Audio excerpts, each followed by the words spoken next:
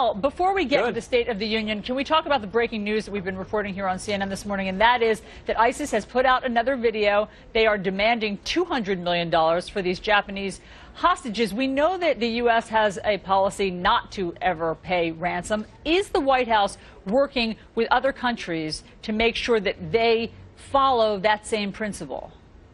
Well, Allison, let me start by saying that this is just further evidence of the deplorable tactics of this terrible extremist group. And the United States is certainly working to build a coalition of more than 60 countries that is actually taking the fight to ISIL in Iraq and in Syria. So you can certainly anticipate that the United States will be working with other countries to try to secure the release of these hostages. But at the same time, it is the policy of the United States that paying ransoms to ISIS to try to secure the release of hostages only puts Americans in more danger.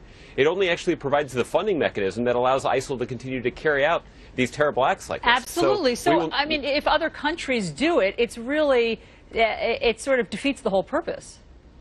Well, we certainly work, that's why we work closely with other countries to try to secure the release of these hostages without paying ransom, and that's what we'll do in this case, too. And we know that the White House was undergoing a review of the policy of paying ransom. What's the status of that review?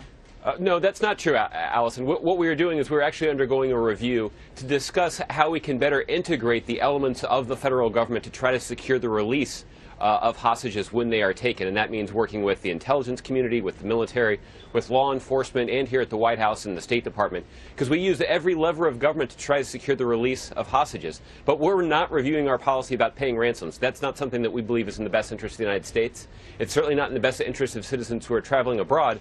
And again, it's certainly not going to further our effort to defeat, degrade, and destroy ISIL.